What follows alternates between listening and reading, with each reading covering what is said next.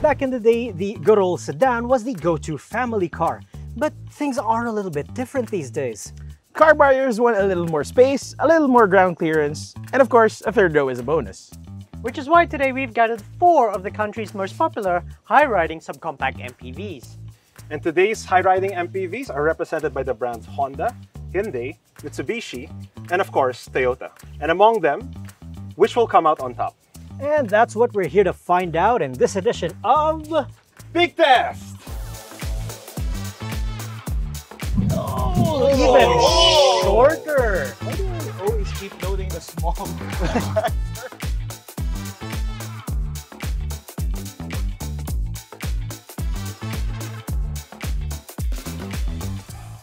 But before we begin, we'd like to give a quick shout out to Metro Pacific Tollways for letting us shoot at the soon-to-open Silang-Aguinaldo interchange of CALAX.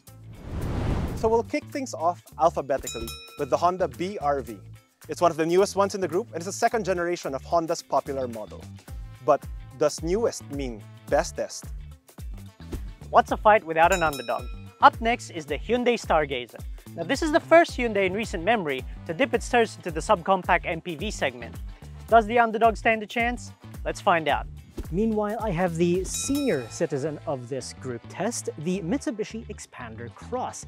Now, yes, it was recently facelifted, but you have to remember that the original Xpander first came out in August of 2017 in international markets. But here's the thing. Does this old dog still have a couple of tricks up its sleeve? And maybe it'll have other features that the other cars don't. Of course, this mega test wouldn't be complete without a Toyota. And in this case, we've chosen the Veloz, since Toyota actually markets this as a crossover. And it only makes sense we brought it in a group of other crossover MPVs. Time to find out how this fares against its main competitors. You're going to be taking these things out on road trips and you're going to be driving on the highway or going up and down winding roads. So the engine performance and the torque and the transmission should all work together to see how each of these carry themselves through more challenging terrain or more situations. And to make the acceleration tests more interesting, we're going to load these up and we're also going to do it on a slight incline. Let's put it into drive, no sport mode or anything, just basically how normal people would drive, although not sure normal people will ever launch a BRV, but 3, 2, 1. 30, 40, 50, and 60. 30, 40, 50, and 60. All right, on to the next car, the Hyundai Stargazer. And this is actually the second most powerful in its class. So about 5 horsepower less compared to the Honda. But what do you guys think? I feel that it looks the most unique of all these cars. But we'll see if that spaceship look means that we go spaceship speeds or not. Yeah. 3, 2, 1, and...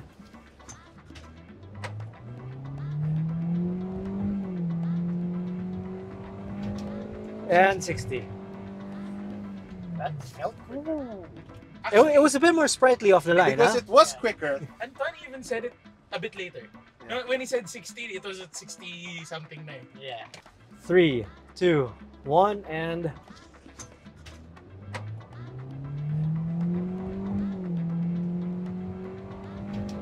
and 60. Okay, it's the Veloz's turn, and some stats. It's got a little over 100 horsepower. So it's a little bit behind both the Honda and the Hyundai. Okay, so on to drive, no fancy stuff, and let's go. This is floored, by the way, guys. Oh. I'm floored. I'm floored. There we go. Took a while.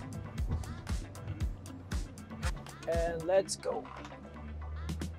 This is floored, by the way, guys. Oh. I'm floored. I'm floored. There we go. Took a while. All right, last but not the least, Xpander Cross, and this is the oldest car here. And it feels it. This is the one with the 4-speed. Yes. All right, so just in drive, obviously no sport mode. I can't put it in second gear or in low. That's something kids haven't heard in a long time. All right, let's go. This is floored and this is floored, guys. What?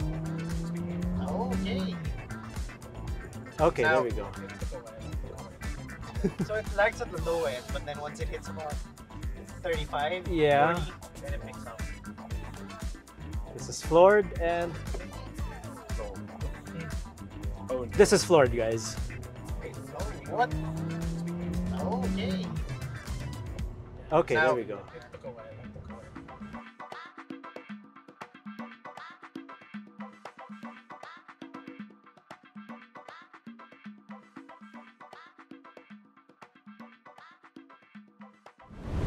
Braking power is probably even more important than horsepower, especially if you're carrying precious cargo around, like your loved ones, for example. The brakes in these MPV crossovers could determine the differences between a fender bender and a close call, so it's nice to see which of these stops the best. Literally all of them have drum brakes except for the Toyota. So let's see how this goes. Let's hit 60 Ks. We don't have to mash the throttle anymore. We just hit 60. Okay, maybe I have to a little bit. So we're at 60 Ks.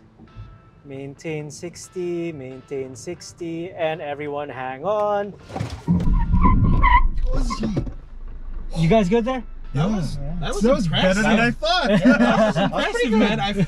Ow! Ouch, yeah. Okay, I know your complaint there about the headrest, but we'll get to that later. But yeah, so that's the BRV braking test done. We don't know how it fared just yet, but let's just say it set the benchmark. Yeah, that was pretty good. More than I Alright. expected. ABS kicked in pretty early, you could hear it. Sorry, camera. You hit the seat. Right, so the Stargazer was impressive in the acceleration test, but how well does it stop? That's the other question here. I'm not hopeful. Honestly though, I'm not. Why? But I mean, compared to the BRV, we got there are drum brakes in the back, so... Well, this also has drummies at the back, so But considering how quickly it went, I'm it hoping it's better gonna stop as well. And I was surprised on the way here. Let's see if we're surprised on the way back. Okay. 60 Ks. So, alright, so 57, 58, 59, 60, 61, 60. This is tough, huh? 61, 60. Oh, even shorter! That's so much. Ooh! Significantly. That was painful again. Dude, I had my feet here. I was fine, man. I was ready this time. Ooh! It's impressive. Anton stood up for that one. Bravo. Did you notice that?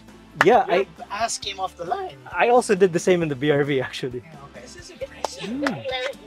Very good. Yes, it did beat the BRD. That's like a good 2 meters. 2 meters, 3 yeah. More. So I guess it was safe to say that it wasn't fast. But let's see if the braking performance makes up for that, yeah? Yeah, we've been surprised every day. We've been surprised all day with braking performance. So I think, given how solid it feels, it might be slow down a little bit more. Okay.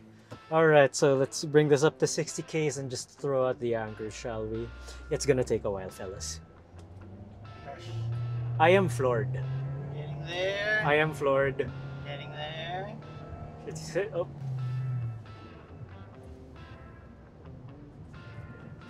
Oh my.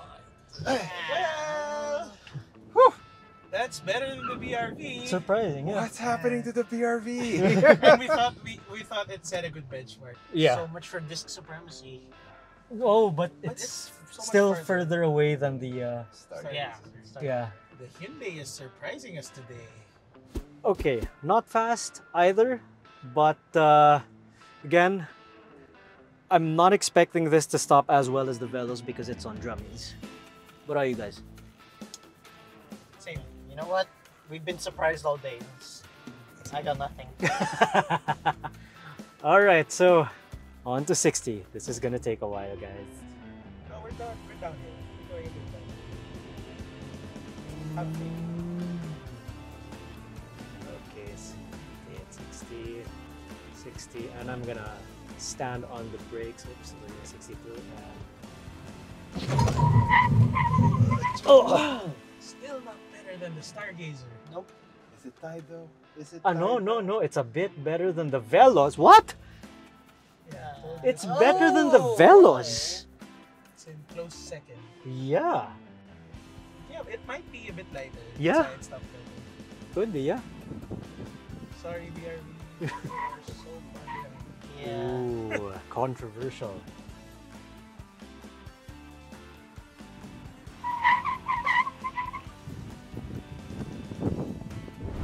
Now, one of the reasons you would consider an MPV is definitely its cargo capacity. I mean, what's the point of getting a car like this if it can't fit anything in the back? So for this test, we'll be loading it up with cargo and seeing which one can load the most and is the easiest to load. Hey, Carlo, let's give this a try. This is the BRV. We're gonna load it up. And that's all you can fit, unfortunately, with the seats up. And it closed. And it closed, but barely. Okay, There's a modicum of space there for a large suitcase. so now, like with all these other MPVs, the back seats do fall down. Thankfully in the BRV, it's quite simple. Now the problem is, here you have a load lip, so loading something up takes a little bit of effort. Yeah. So what you can do is remove this, and this floor can now adjust so you have a relatively flat load floor, which means it's easier to slide things in, which makes it simple to load up as much as you want. So definitely a lot better than when the seats were up, and definitely a lot better when the load floor was made flat. So that's the BRV. All right, next one. So we also have the third row seats up, but we have them in multiple settings. So this one is the most comfortable. It's a bit reclined. This one is a bit upright. So we're gonna do it. I guess we can do it with the one with a bit upright. All right, so let's start with the biggest soft. one. Yeah, the biggest one. Nah, Oh dear. no, it's not. It's even with a soft bag. No, okay, so the problem here is this is already sticking out and the load floor is already high up. In the BRV, you can lower the floor, but with this one, you don't have much of a choice. So, Wait, let's try closing it with that one. all right. So So this is with the seat upright. And it also touches a barely- little bit. But if anyone's gonna be seated back here, you're gonna have to tell them to sit upright. If you're gonna recline it, You're not gonna be able to It's- fit anything. that's the best it can do. Maybe this one, like that. But that's But it. it's still not gonna close because this part is really sticking out. So anyway, let's go for the fold flat. So, You already have a flat loading bed. so let's start with the big ones Oh, yeah. first. Start with this one too. Yeah. So, too big luggage, it's fine. Make it 3. It does feel a bit roomier than the BRV's cargo space though. Yeah, The so trunk. there's a little bit more room compared to the Honda, but if you're loading stuff from behind the third row, maybe the Honda does it a little bit better because of the lower floor, but It does have a lower floor. but generally speaking, the wider cargo area of the Stargazer does help out a lot here. Alright. Time to pass it back to Jason and Carlo. So the Veloz, as you can see, it's a little bit high for a load floor. And that looks a little sketchy, but I think we can try. It'll fit. It's It'll a bit fit. squeezed. One thing you'll notice is that the opening here compared to the Honda is that it's wider. Right? We said before that the BRV is one of the narrower vehicles in the segment. The opening here, as you can see right away, it's quite circular, it's quite wide. So we'll try it with the seats down. Now, unlike the BRV, where you had that step up, here you have a flat floor, which takes away a step that you need to do to load up large luggage like these two. So that was easy. Yeah, pretty painless. And with space to spare. Yeah. So yeah, I think the Veloz, at least compared to those two, especially when compared to the BRV, definitely has a little bit more space. So it was a little bit easier to load, a little less steps involved. Yeah. Okay, let's do it how they did it. Let's start with these two. Uh-huh. And this soft bag. So just like with the Stargazer, with the third row seats reclined farther back, you can't be able to fit this here. Yeah. It's not. That's not. No, even no, right. no. Let's not break a test unit today. But if you do have the seats a bit more upright, it can fit, but at the expense of third row passenger comfort. So. Yep. Anyway, let's fold them down flat. These fold flat as well, so it's These fairly fold easy. flat, bit of an incline, but flat. If you look at it, it does have a higher loading space, loading cargo area. Okay, so this is a bit interesting. Why does it look a lot roomier? Look, it has so much space in the middle. Now, It feels like it has more space than the Stargazer. but you notice that the cargo is a little bit closer together here, in the middle. In the Veloz and in the Stargazer, they're a bit further okay. apart. There's not much Tetris involved if you're gonna load these things up. But if you're gonna carry wide stuff, maybe your best choices would be the Toyota and the Hyundai. Yeah. I think it was clear from our experience that the BRV was a little bit smaller. So between that and the Veloz was just easier. It had more space, a bigger opening. It had a wider mouth. For us, between the two, the Veloz takes the cake. Considering the size of what these cars are, between the BRV and the Xpander, I was expecting more space out of the Xpander. Definitely rank this first, followed by the Stargazer. And maybe for what they are, we might have to give a tie to the BRV and the Xpander. What do you guys think? Sounds good to us, yes. Yeah. So we have the Veloz at first. Yep. Stargazer in second. and these two, that one third. and this one, tied in third. All right, and on to the next.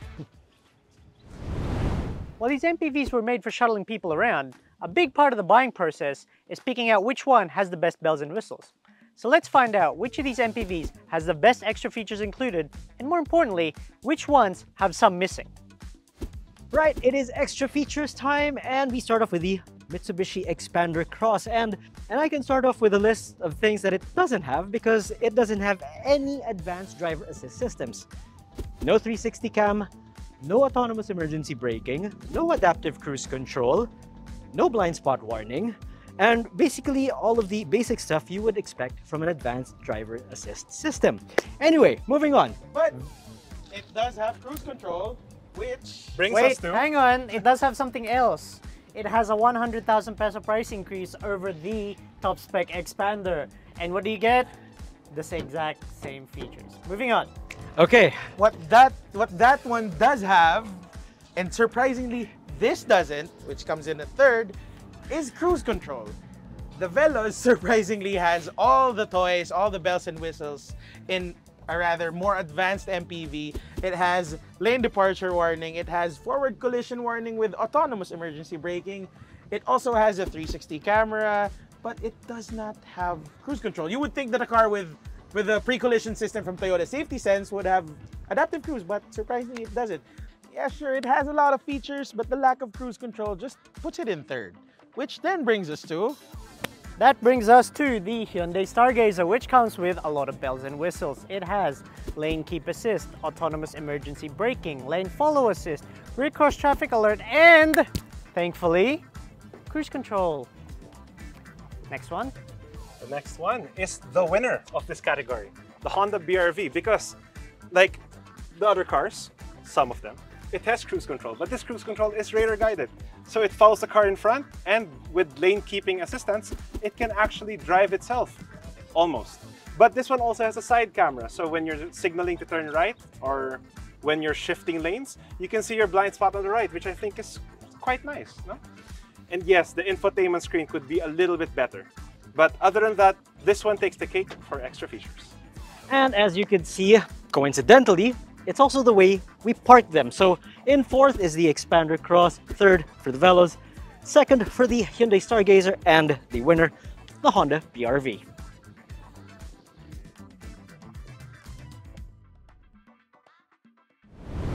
Okay guys, you join us at the end of part one of this big/mega test, and we're gonna start off by tallying the points from each test, starting with acceleration with Jason. Okay, acceleration. The Stargazer, which I brought to this test, no big deal, got 4 points. The Xpander Cross got 3 points. The Veloz got 2 points, and the BRV, it got 1 point. Which was a big surprise. Stargazer got 4 points. And the next test was braking. Another surprise. The Stargazer came in first again, so I got 4 points. Second was the Xpander Cross, again with 3 points. The Veloz in third, with 2 points, and the BRV with 1 point. So basically, same results as the acceleration test. Okay, and for cargo capacity, it is 4 points for the Toyota Veloz, 3 points for the Hyundai Stargazer, and 2 points each for the Xpander Cross and BRV. Ikaw na walang kodigo. And now, for the extra features, while their tests might have been a surprise, the extra features was no surprise at all. The BRV took home maximum points with 4. The Stargazer was second with 3 points. The Veloz had 2 points, and unfortunately, the Xpander Cross had 1 point. All right, so currently, how many points do we have? Stargazer has 14 points. Coming in at first. Yes. Coming in at second is me with the Veloz with 10 points. And meanwhile, I have 9 points for the Xpander Cross, and my poor BRV has 8 points. But I'm hoping that we can claw back in part 2. all right, so coincidentally, again, we are seated in our current ranking. So we'll see you next time in part 2 for the next big test.